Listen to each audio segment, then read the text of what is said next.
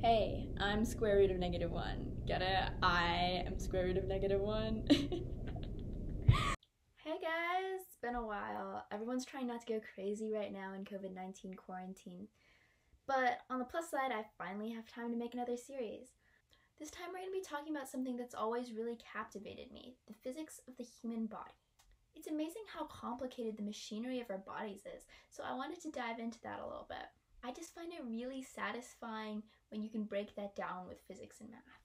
So here goes. We'll start by talking about motion and balance, from how a muscle bends a joint to how you can walk from the couch to the fridge, because we all know that you're not walking much further than that these days.